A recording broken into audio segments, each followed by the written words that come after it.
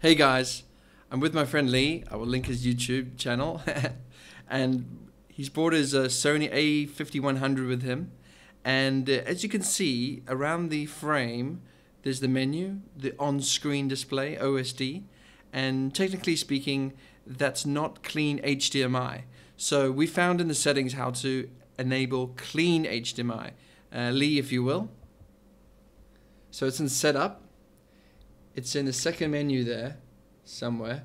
Oh yeah, there it is. HDMI settings. And HDMI information display. Turn that off. And now we got it clean. Isn't that awesome?